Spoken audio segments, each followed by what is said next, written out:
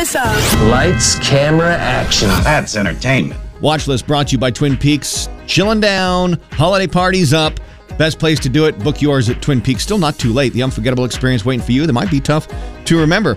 If you're missing Ted Lasso on Apple TV Plus, there's a Christmas animated short that will scratch that itch. It looks pretty funny. He loses his mustache. Staying with Apple, you can now watch Disney Plus with friends on the new Apple Share Play feature on FaceTime.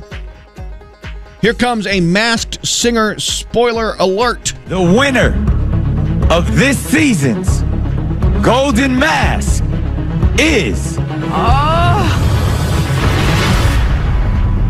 Queen of Hearts. Yes. Queen of Hearts revealed to be singer Jewel, one of my favorites. The Bull, unmasked as YouTuber Todrick Hall, was the runner-up. Bruce Springsteen just sold the rights to his entire body of work to Sony Music for $500 million. I mean, look, a man's got to eat, right?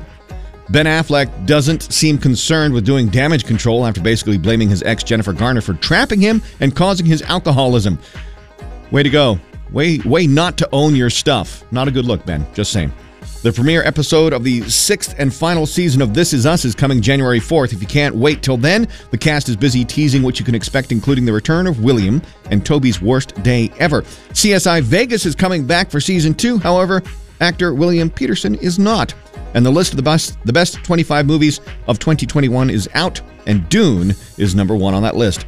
Let's build that watch list for tonight. Today is the day Spiderman No Way Home hits theaters, currently holding a Rotten Tomatoes score of 94%. The other movie in theaters, huge cast, Bradley Cooper's Nightmare Alley. And Thursday night football, big AFC West showdown. It's Chiefs and Chargers. Cut.